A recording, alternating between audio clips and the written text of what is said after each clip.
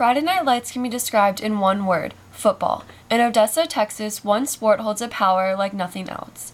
H.G. Bissinger pulls readers into the story of the 1988 Permian football team, but also includes the historical aspects of the town as well.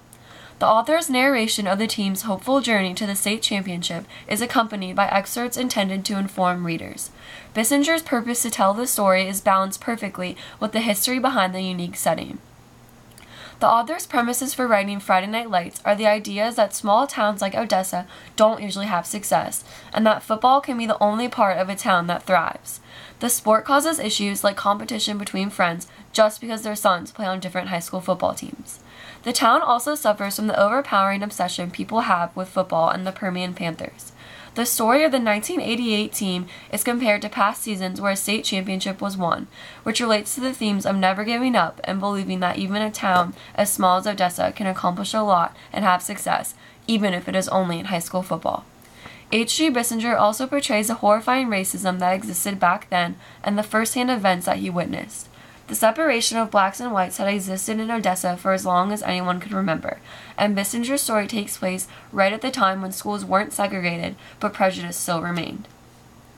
The book is written very clearly because the author experienced all of the details he describes, but some confusion comes from the constant switch between the present story and historical stories about the town. Also, the book begins with a scene and then goes back to describe events that led up to that, so readers could easily get confused with the times and settings. H.G. Bissinger was very effective in telling the Permian football team's story, and also informing readers of the history behind it. The book is similar to many other books and movies involving sports team success, and is relatable to anyone who plays or is a fan of a sport or team. The best part of the book for me was just learning about the team's journey, because the way H.G. Bissinger described it made it feel so real. My least favorite parts were a few of the historical excerpts because some of them didn't seem like they related to the story, or they didn't appeal to me and keep my attention. I would definitely recommend this book to almost anyone.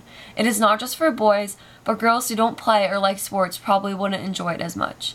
The unique style of writing the author uses provides a phenomenal story that pulls the reader in, but also includes facts that further characterize Odessa and the people in it.